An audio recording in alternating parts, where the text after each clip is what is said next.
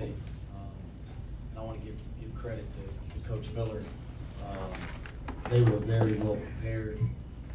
They coming off of a tough stretch in terms of results, and they really responded and played really good basketball tonight. So first off, the credit goes to them. I thought Oliveri was incredible behind the line. I mean, he goes 6 for 8. He has 27. We obviously were watching when he went off in the last game, so we were aware of it on the scouting report. We did not do a very good job defending him. McKnight going 2 for 4 from 3, that hurt us quite a bit because I think he made 2 on the year coming into the game. So we had him as a driver, and we were playing off of him and going under him a little bit. And he made 2 of them, and they were both pretty big shots. So credit to that kid. 39 minutes, wow, that's pretty impressive. And those 2 shots from behind the line were really impactful. Gosh, it was they were pretty good. That said, I really like my team. We haven't been in an environment like this this year. We're going to be in plenty of them in the Big 12, but we haven't been tested like this yet.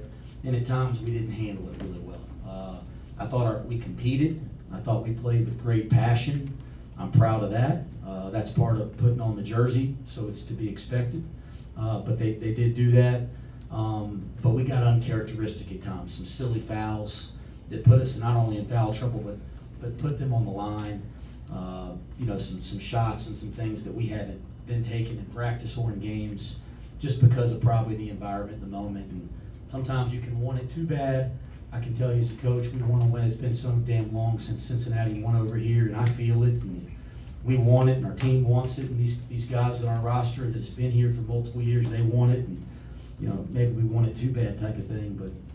But you look down at our performances. I thought John Newman played one of his best games as a Bearcat. He was phenomenal. And he had Claude for most of the game, who I think is a terrific player. And I thought he did a heck of a job there. I wish I could have had him guard Claude and Oliveri, but somebody else on our team is going to have to be able to step up and defend the wing. But I thought John was unbelievable. I thought Dede and Jizzle were both great, but Jizzle Dede gets himself in foul trouble, and that really hurt us because I thought he presented some problems kind of getting downhill. Both teams were really getting out and running in transition. I thought we had some good moments there. I thought they had some good moments there, and we want to play that way. I thought early on we were slow to the ball.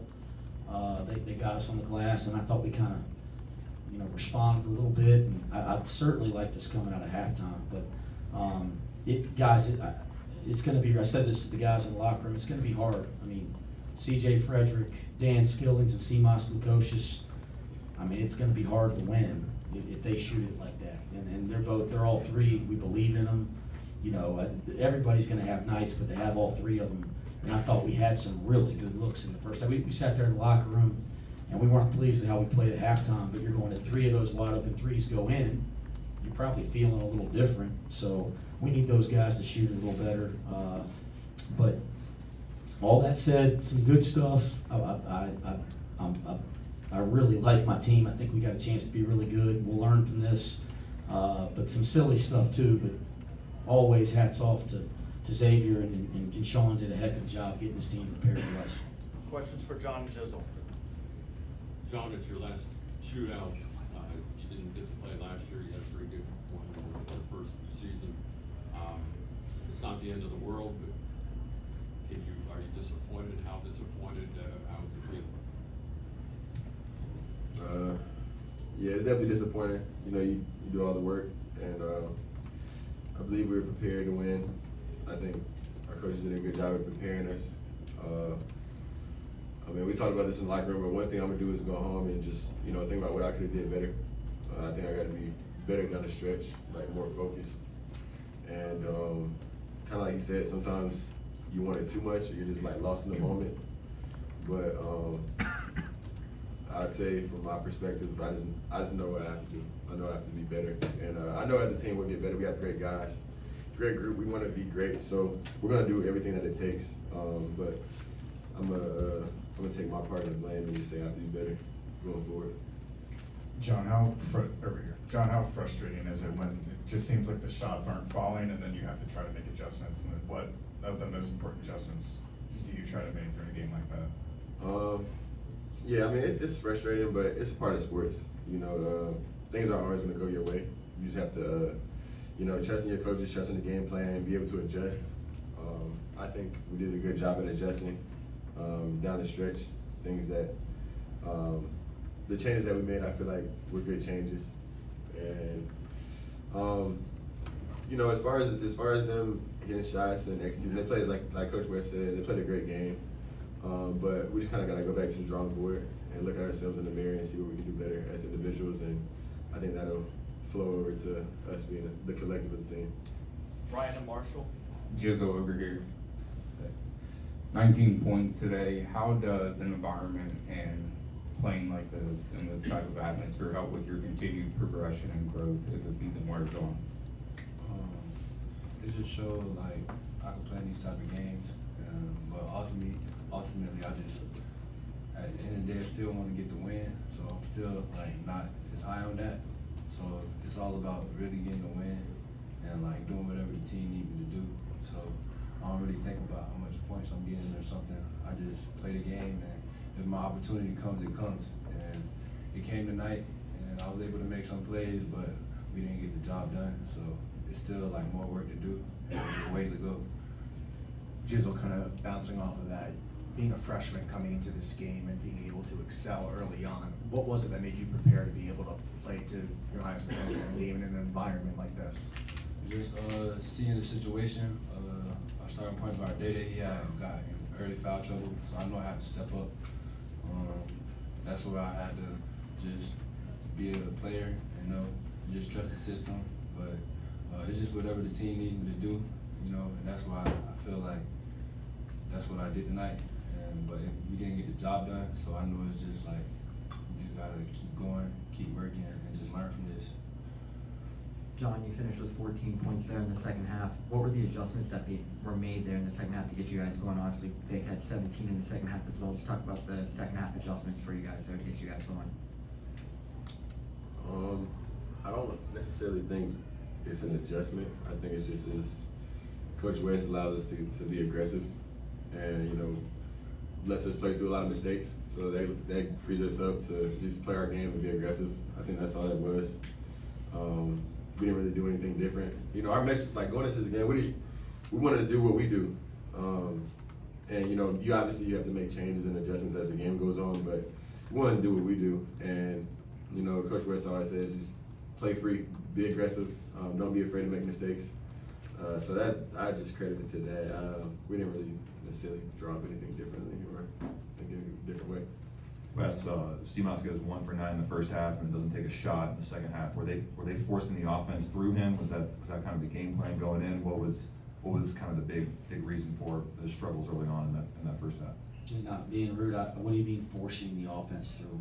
Like, just was the game plan to have Seamoss initiate the offense and take that many shots in the first half? I mean, no. I think we play pretty free, right? We run, we share it, we go side to side. You know, Seamoss is a guy we think is really good in action, so he's going to be in lots of ball screens and dribble handoffs like other guys. So, and then we really believe in him being able to shoot the basketball. He's proven at the highest level there. So he just had his opportunities. It wasn't his night, right? The hard thing, and that's going to happen.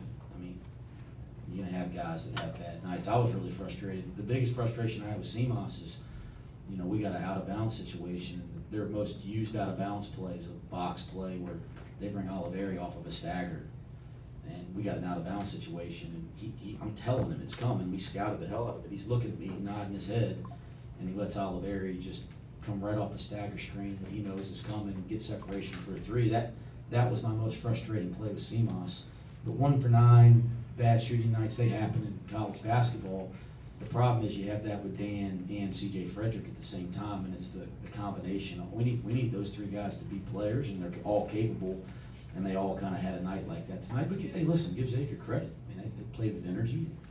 They really made it difficult for C.J. We're trying to do more to get him involved offensively. They were on top of him, you know, not basically top blocking him to everything. And we made a little adjustment out of a timeout and ran a play for him to screen and got Odie a dunk.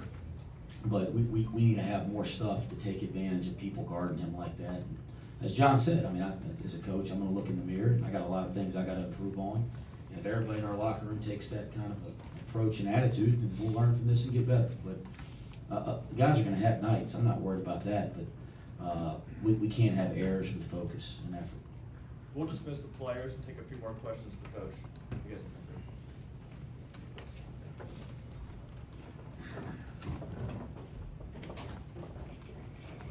Coach, the primary thing that's, you know, going to be said outside of the building among the fan bases, right here, sorry, is that this is the 5th straight time that Xavier's won in this rivalry. Do you feel any of that weight building, or do you just see this as a one-game type of thing that you didn't get the best of them? I mean, it's a rivalry game. It's local. 0-2 coming into it. As I'm coaching here, like, yeah, you want to win it. I mean, you know, like, that's not rocket science. Like, some people, times you go to coach speak. I mean, heck yeah, you want to win it. Does it mean that it turns into something that it's not? No. I mean, you want to win a game. You know, you're 0-2 in it. You want to win it. We will win one. I mean, we will. I mean, it'll happen. But because you lose it, are you going to sit here and go down in the dumps or feel some external pressure that, no, that's not how it works. I mean, whether we won tonight or not, we're going to wake our butts up tomorrow, and we're going to work hard to get better. And we're going to have a lot of big games this year. You know, and I'm not doing the comparison thing, but Xavier probably feels pretty damn good tonight. I bet they didn't feel good the last couple nights they played, right? That's college basketball. Like, but they had a tough stretch. They've learned from it. They played great tonight. They get a win in a big environment. It's going to be the same for everybody in college. The last time I checked, it was 1976 if somebody went undefeated. You're going to take it on the chin. I mean, you know, you're going to take it on the chin. This is big time. There's parity. Everybody can coach. Great players. I hate that we took it on the chin tonight, but no, we're going to wake up tomorrow and get ready to play against Bryant, who's gone on the road and won it at Florida Atlantic already this year, who's top 25 in the country. And then we got Dayton on Saturday. Like, it just keeps coming. So do I feel something? No, I feel pressure to prepare for Bryant. That's external pressure. And listen, our fan base is passionate, and they want it badly, and I love that about our fan base. I hope they're pissed that we lost 5 in a row and 3 since I've been. I hope they're pissed. Shoot, I'm pissed with them. But no, there's no external pressure that's not there. We're going to get our butts ready to do it again next year, and we're going to keep coming. That's what we do. We get knocked down, we're going to keep coming. And so no, I don't feel that, but I want it really damn badly, as did our players tonight. But we're going to have a lot of opportunities this year to feel good. And if we learn from this and grow from this and keep working, we'll have some nights against great teams and great environments and we feel good too. We're capable of that. But I like this team, and I think our fan base that's been watching us play for the last couple of years is going to get excited about this team because the way they play, the way they compete, the talent, I think they can see that. The question is, what are we going to do with it? And I think we got a good group of kids in that locker room and high character. This team's going to be okay. I really believe that. One more? Wes, how encouraged were you by outscoring them 50-32 in the paint and coming out of halftime the way you did to get back in the game? Guys, I'm pissed. There's some things as I walked off the court, I said the first thing I said was I like my team a lot. And I'm going to get in the trenches with every team I coach. I like this team. I really do. I like the character of this team. I like the way this team works.